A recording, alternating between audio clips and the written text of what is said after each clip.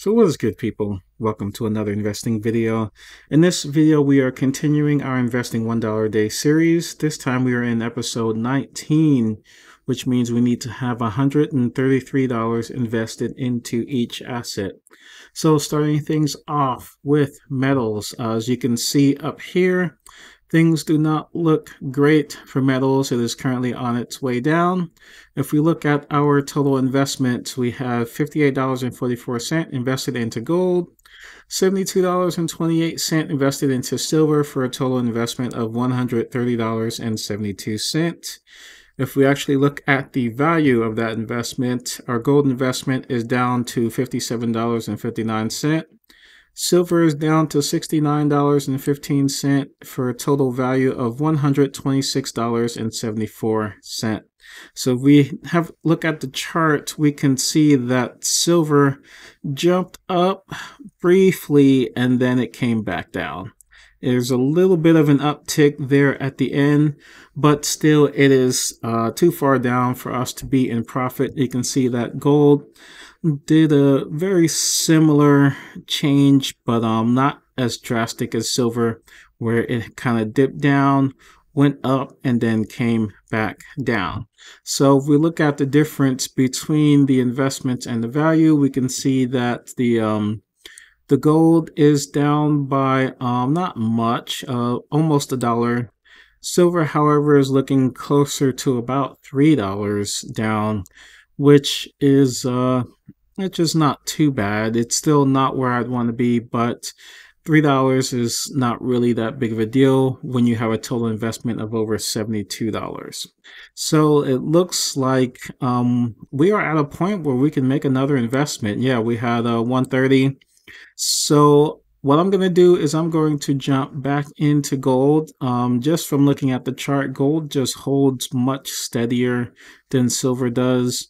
When silver swings, it has much larger swings than gold, which means, obviously there's a much higher upside and a much higher risk. But gold just kind of sits, it's just more stable. It's so much more stable than silver. So what I'm going to do is, I'm going to put another 20 bucks into gold, and then I'm going to jump back into the recording. All right, so I am back. We can see that our total investment is now $149.92, so almost $150 even. And we can see a jump up with gold right here. And it was $22.45, which gave me an extra $20 in gold. So a little bit of a premium, but not much. So that is, I think that's the route I'm probably going to go for a little bit. I'll probably continue to jump into gold just because of how stable it is. And then maybe when I see silver do something a little more stable, then I might jump back into silver. But for now, I'm going to be mostly sticking with gold. However, since that was a $20 deposit, it's going to be a while. It's going to be another few episodes before we get back into gold. But that is where we are sitting at right now with metals. Let's jump into stocks. So apparently something went wrong. Let's reload the page.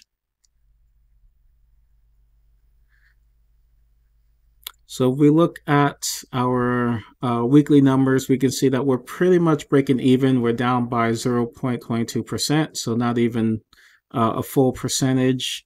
If we look at AVAX, so crypto still has not really recovered from that big Bitcoin crash. You can see we are down by 5.78%. Actually, we're going down even further. I think Bitcoin is down to like around 25,000 right now. It hasn't been doing well. And so crypto overall is not doing well right now. However, we jump into our actual stocks. We can see Starwood Property Trust. We are up by 0.36%. So basically breaking even. Total return is $3.60, which is a 20% return. That is actually really, really nice there. Analysis is still at a 87% buy and a 12% hold. And looks like we did get a stock lending payment of 1 cent. So that was it's not bad, just a little, it's a cent. It's not much, but it's still free money. and no dividend payments since July 17.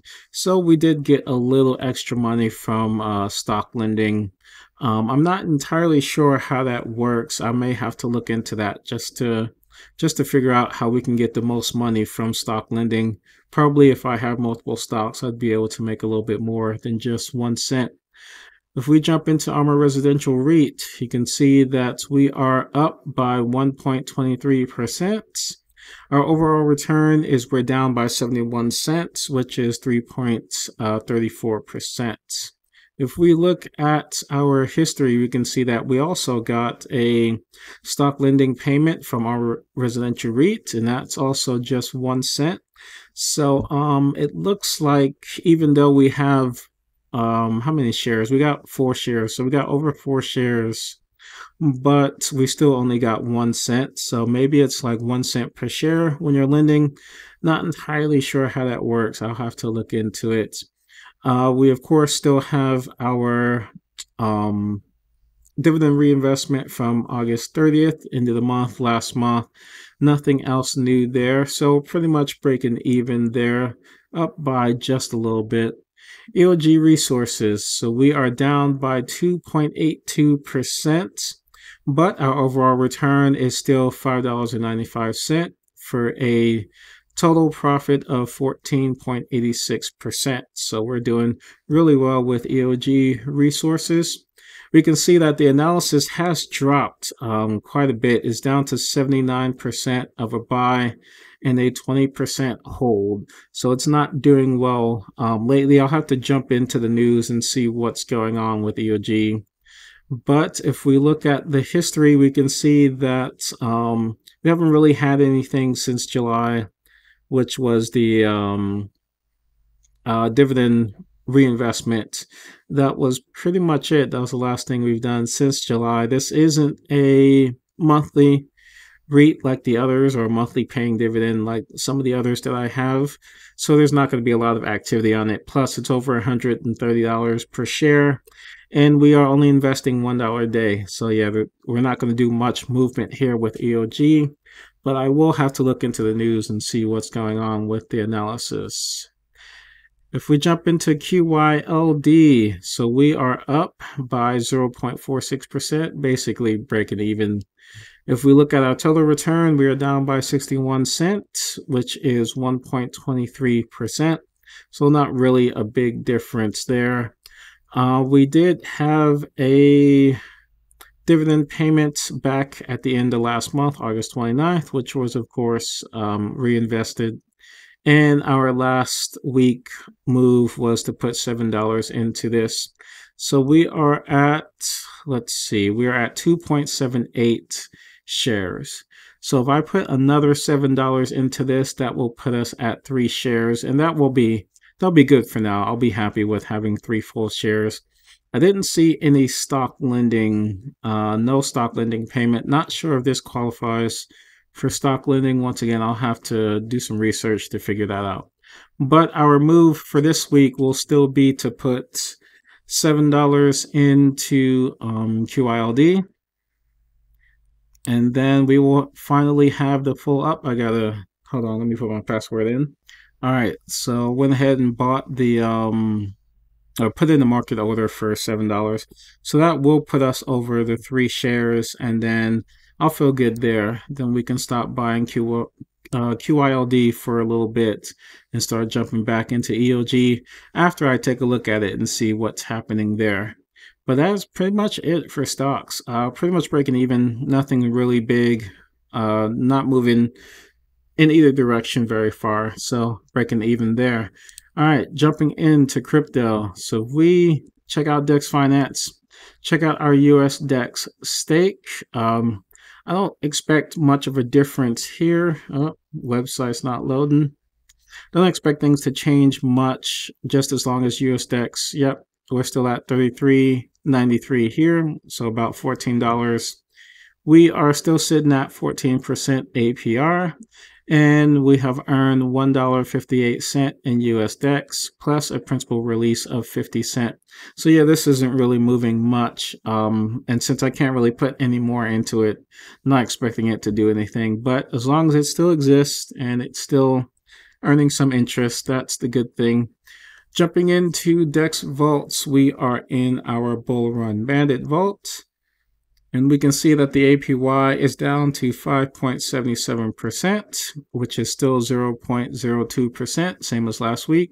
TVL is still 5.7 thousand, so not much has changed there.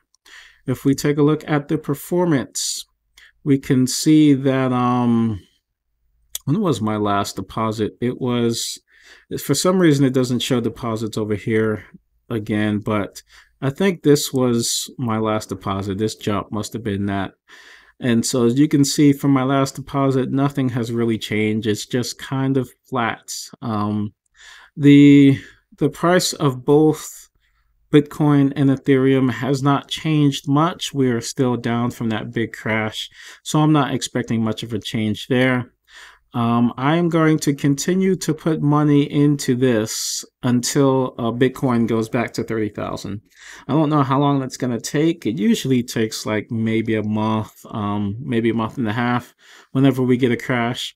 So I can expect to keep putting $7 in for at least another month before Bitcoin goes back to normal. But before we do that, I do want to jump into KuCoin to check out crypto lending. We can see that we are still at just 20 something dollars. We're actually down, I think. I can't remember where we were last week, but it was at 20 something. We're about 26 now. I'll have to look back at the previous video.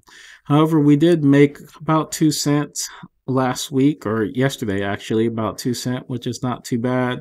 Total earning of 75 cents. So the actual value of the crypto that we're lending, which is the Axie Infinity token, it is still down from the big crash. I think it's been a couple weeks now, right? A couple weeks ago, maybe 3 weeks ago. So it's the actual overall value of the pool is not doing well. However, I am still earning a lot of interest, as you can see, still getting multiple people borrowing my crypto each and every day, and every single time, even though they only borrow it for a couple hours, they still have to pay an interest on it. So I'm still earning interest every couple hours, which is nice. Of course, I will not be putting any more money into this until I'm done putting money into the Bull Run Bandit, just because we can only do $1 a day. So I can only put in $7 each episode. But I'm going to go ahead and put $7 into this. I'm going to cut that and then jump back into the recording. All right, the deposit has been made. You can see the deposit view up here. I can check out the deposit if I want to. But we are currently at $62.90 invested into the Bull Run Bandit. So that is going to be our crypto play for the week. And we can see a nice little jump up right there for how much we have in the total pool. All right, so overall, crypto, just like last week, it is the actual value of some of my investments are down. However, the interest rate that I'm earning is pretty high. It's pretty consistent. That has not changed. But all in all, I would say I'm still down on crypto until Bitcoin gets back to 30,000. So we will see how long that takes. If we go back into stocks, everything was pretty much breaking even into stocks. I do have some stock lending payments came in, but only 2 cents. There was just 2 stocks that I received some lending fees on. I'll have to get into that to see how I can maximize that and get more than just 1 cent. We'll see, but overall we're kind of just breaking even on stocks. And with metals, we are down by about $4 in metals. Metals is not doing great. However, it's it's doing fine, just down by $4 when I've put $150 into it. $4 really isn't that big of a difference, but we are still down nonetheless in metals. So that is pretty much it for this week. Let me know what you guys think in the comments below. As always, if there is some investments that you want me to check out, a lot of people are talking about the new ARM IPO, which is coming out Wednesday.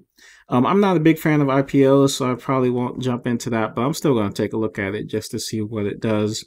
But that is pretty much it. So as always, thank you so much for watching, and I'll catch you guys in the next video.